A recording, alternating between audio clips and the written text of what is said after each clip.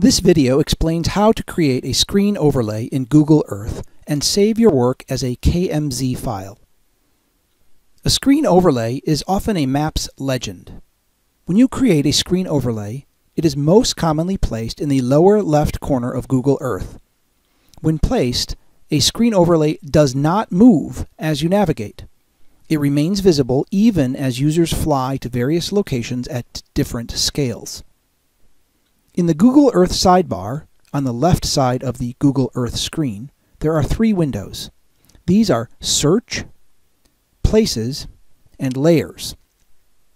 For this exercise, we will not be using the search function, and I've unchecked most of the items in the Layers window in order to simplify the screen.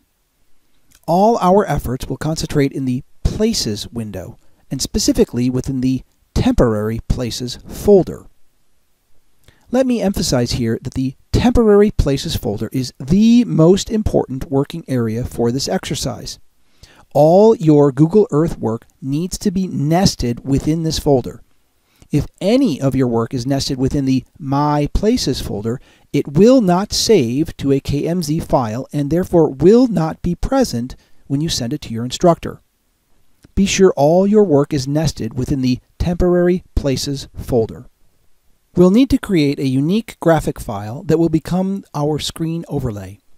Adobe Illustrator would be an ideal program for this effort, but because some of you will not have access to the software, we'll use the very simple and free program installed on most PCs, Microsoft Paint.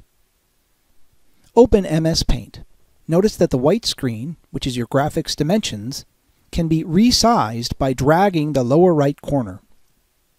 Notice also that the graphics dimensions in pixels are displayed on MS Paint's bottom bar. Resize this white screen until it is approximately 300 by 200 pixels. From the Home tab, select the Text button and then click in the upper left corner of the white screen. Size your font to 24. Type your name, our class, the current semester, and a very brief title of your project. Put each of these four items on a separate text line. For this exercise, I used John Smith as the name, GEG 203-001 as the class, Spring 2025 as the semester, and Pacific Coast States as the title. Click the Save button. Navigate to the folder where you want to save your graphic file. Name your file Overlay and select JPEG as the type. It is best not to capitalize the name, and be sure to keep the name of your file a single word with no spaces. Placing your recently created graphic as a screen overlay into Google Earth requires you modifying a little bit of code. This code is located at this tutorial website. If you are unfamiliar with coding, don't worry. You do not need to learn coding in order to make your screen overlay appear. Open a text editing program such as Notepad, MS Word, or Google Docs. Copy the code from the tutorial website and paste it into the text editing program. Now you are ready to make some modifications. There are two things you need to modify with this code. The first is the information between the name markers. This information can be anything. For our purposes, let's rename this My Legend. The second thing to modify is the information between the href markers. Right now it states your URL.html. It needs to state the location and name of your recently created graphic file. Open the folder in which your overlay is located. Right-click on your file and select Properties. Highlight all the text specifying the file's location. Right-click and select Copy. Return to the text editing program. Highlight your URL.html. Right-click and select Paste. The information between the href markers now specifies the location of your graphic. We still need to specify the name and file type of the graphic. Place a backslash at the end of the href line and type overlay.jpg.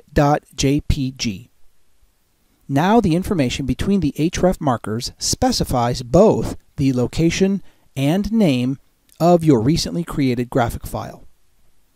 That's all the information you need to modify. Do not touch any of the other code. Now simply highlight all the code, right-click, and select Copy. Return to Google Earth, right-click the Temporary Places folder, and select Paste. Your legend appears in the lower left corner of the screen. Now you have a screen overlay, or legend, in Google Earth. Notice that the screen overlay does not move as you navigate. It remains visible even as you fly to various locations at different scales. To save your work and send it to your instructor, right-click the Temporary Places folder and select Save Place As. Name your file with your last name. For this exercise, I simply name the file Smith. Again, it is best not to capitalize the name, and be sure to keep the name a single word with no spaces. Notice that the Save As Type pull-down menu allows us to save the Google Earth file as a KML or a KMZ. Be sure to select KMZ. This will package your legend graphic within the file and allow it to be sent to your instructor. If you select KML, your legend graphic will not be present when your instructor opens your file.